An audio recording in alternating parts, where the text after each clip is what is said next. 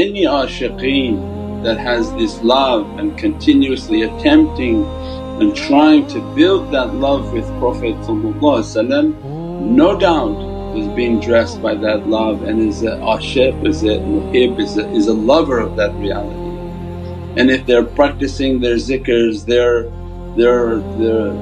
usul and their prayers and all that Allah has asked of them, if they're practicing all those then they're actually becoming polished.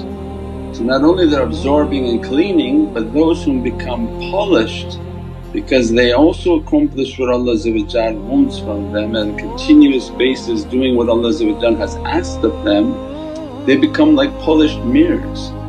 So what happens then? In a polished mirror is facing the sun, it begins to reflect that sunlight.